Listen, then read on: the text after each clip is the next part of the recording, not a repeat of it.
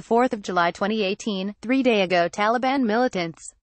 The Taliban continues to receive external support from regional actors, including Pakistan, Iran and Russia, according to a U.S. Defense Department report released Tuesday. Despite progress in both the military and diplomatic arena, challenges remain. The Taliban continues to receive external support from regional actors, including Pakistan, Iran and Russia, Pentagon said in a semi-annual report to Congress.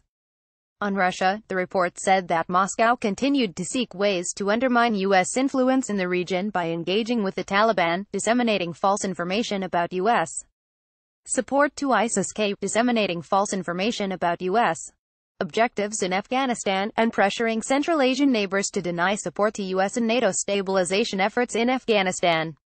On Iran, the report said that Iran seeks to expand its influence and limit U.S. influence and military presence, particularly in western Afghanistan. It said that Iran provides some support to the Taliban and publicly justifies its relationship with the Taliban as a means to combat the spread of ISIS-K in Afghanistan. Iran's support to the Taliban undermines the Afghan government's credibility, adds to instability in the region, and complicates strategic partnership agreements, the report said. The report noted that U.S.'s South Asia strategy has focused on pressuring Pakistan to limit support and safe haven for proxy terrorist and militant groups and to play a constructive role in facilitating Afghan reconciliation.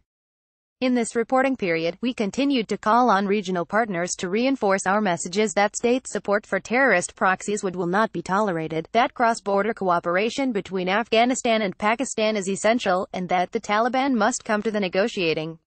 Pentagon said. Pentagon also found a 14% increase in the number of Afghan forces killed or wounded while on local patrols and during checkpoint operations, but saw a drop in casualties during planned defensive operations.